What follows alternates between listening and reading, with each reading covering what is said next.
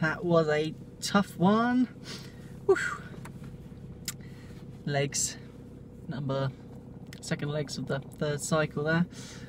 7 sets of 5 with 72.5 on the squats, and that was fucking tough.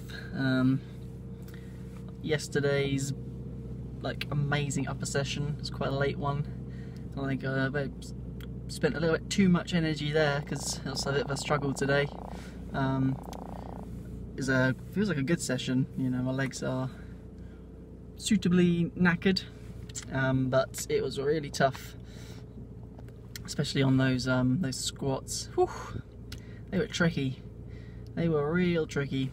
I think after the first 4, I did an extra long rest to get set number 5. It didn't really make a whole lot of difference. It was still just as hard. So the last 2, I just went for it on the usual amount of rest, the single song through, and just went for it.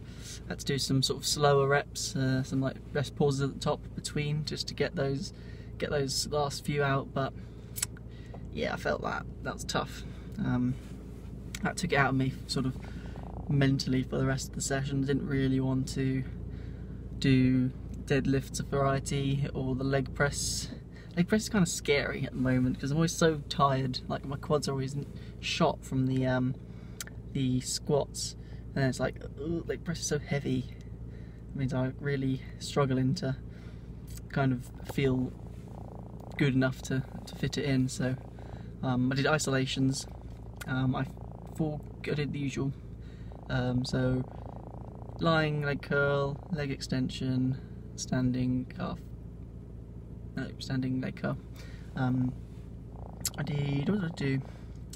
I think I did a little bit extra weight on the leg extension, and I just did them all for 3x10, no drop sets, because then I decided to throw in some Bulgarian split squats as like a final main exercise before my calves. So boshed those out right at the end, and yeah, that was really good. It was really tough, but really good.